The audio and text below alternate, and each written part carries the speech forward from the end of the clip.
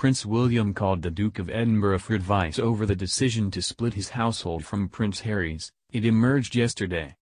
He telephoned Philip, 97, at Sandringham several weeks ago because he values his wise counsel, it is understood.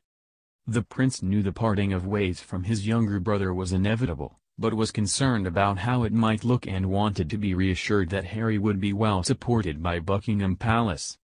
To William's mind, no one knows the setup at the palace better than his grandfather, or would give him a more unbiased opinion of the brothers' plans.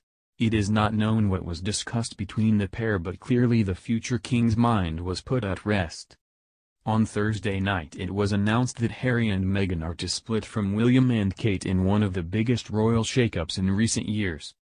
The Duke and Duchess of Sussex will move their entire staff and offices to be with the Queen at Buckingham Palace, cutting all ties with Kensington Palace, where William and Kate live and work.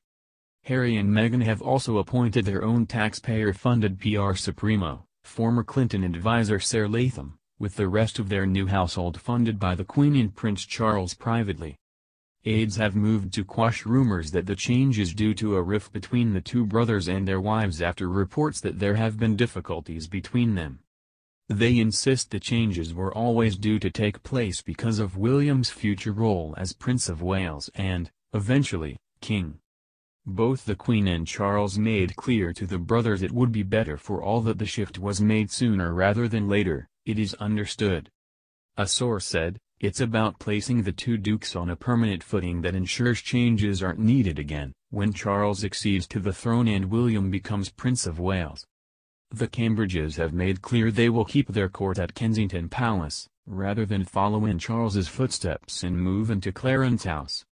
Harry and Meghan have also turned down the mansion, saying they see their new Windsor residence, Frogmore Cottage, as their forever home.